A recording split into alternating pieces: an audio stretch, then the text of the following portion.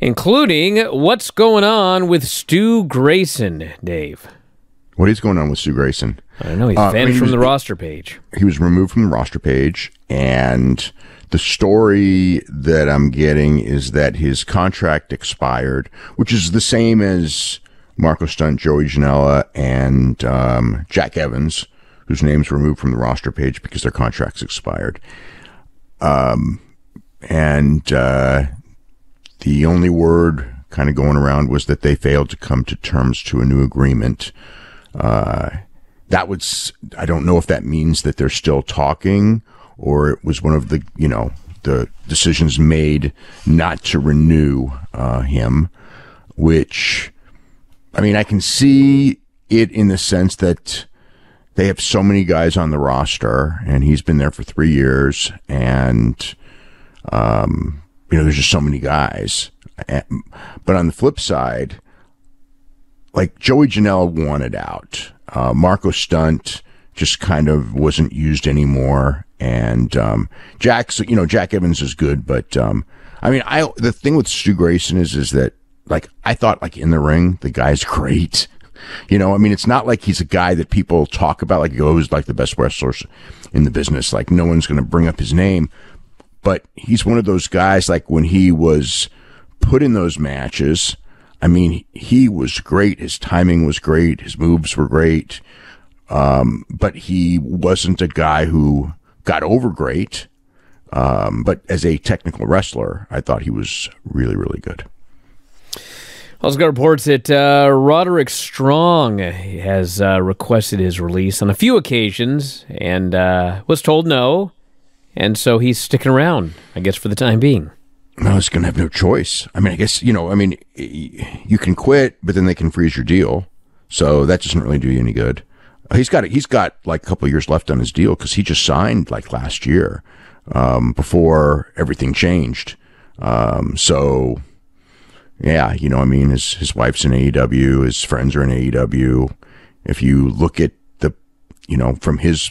if you look at things from his perspective, things would look much brighter in AEW for him than NXT. I mean, if he was going to go to the main roster, he'd be in the main roster by now. And, in NXT, he's still on television.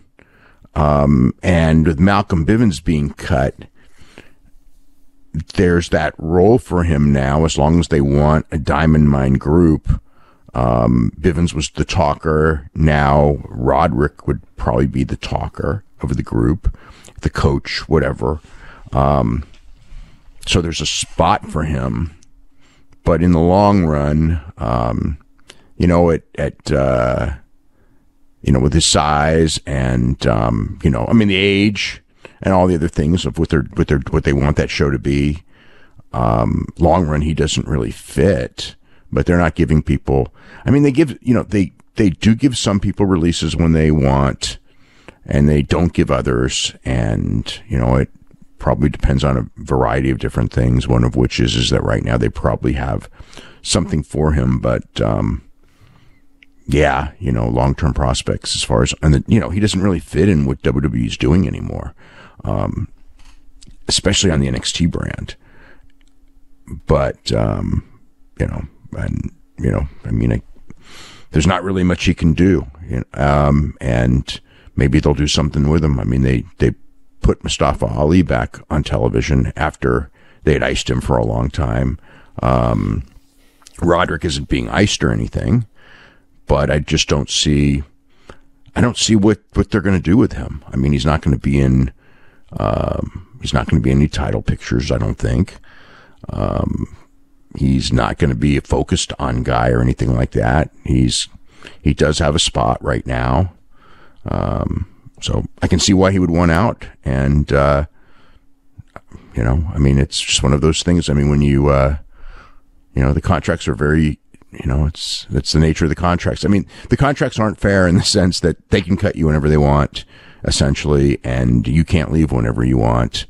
But that's the nature of it. That, again, all wrestling contracts are like that. It's not just WWE.